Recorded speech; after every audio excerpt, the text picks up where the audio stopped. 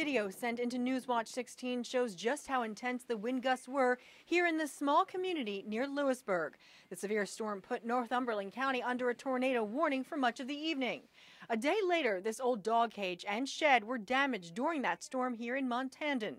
Bob Mintzmoyer says the storm was impressive, for lack of a better word. I've never seen trees bend that far and come back up. I've never seen winds like that. I rode hurricanes out at sea, but man, this was unbelievable.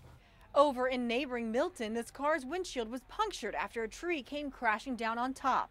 There's a branch that went right down through where the windshield seals across the bottom and splintered the windshield all the way up across.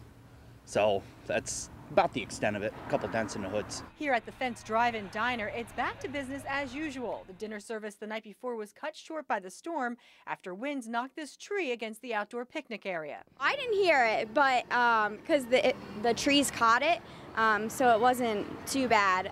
We had some pretty intense lightning, though, that hit really close. So.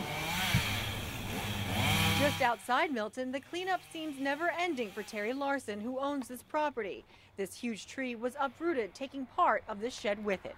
The tree was down, it picked up part of the shed, and then I got another call later that more trees were down and throughout the whole property here. How long do you think it's going to take to clean this all up? A couple days.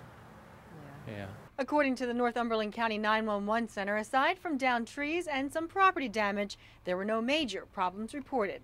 Peggy Lee, Newswatch 16, Northumberland County.